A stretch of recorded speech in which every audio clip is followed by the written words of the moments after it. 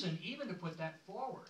But what the real purpose of this is, once the policy is enacted as law, it's enforced as a blanket prohibition on all disapproval of homosexuality.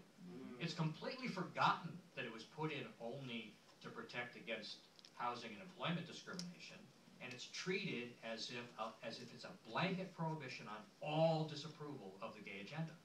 That's how they took down the Boy Scouts after all those years. You know, the Boy Scouts of America had a Supreme Court ruling, Dale versus Boy Scouts of America, that gave them the right, it recognized their right to discriminate against homosexuals in the ranks and in the leadership.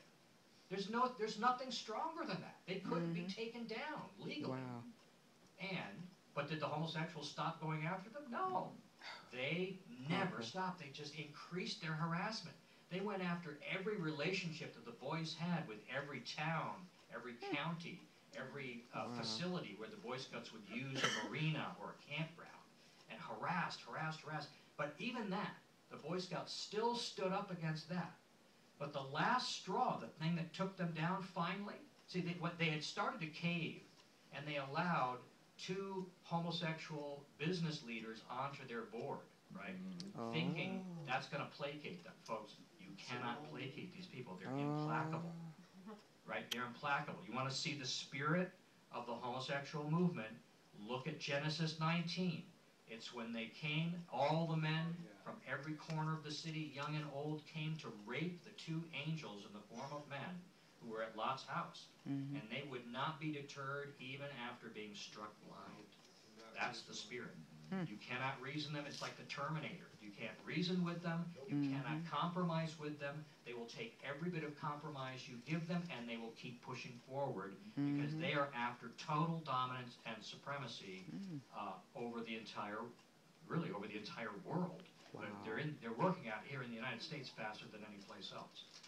And that's what we're up against. So this anti-discrimination policy mess, these sexual orientation regulations, are really the killer.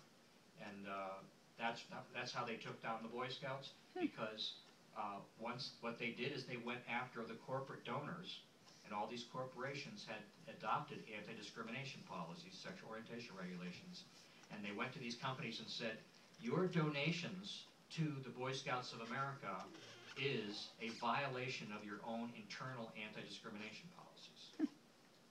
And the big corporations said, well, hey, you know, you're right. And once they did that, see, it was the Chamber of Commerce in the end that took down the Boy Scouts. And the elites had gone along with the elites are up to their eyeballs.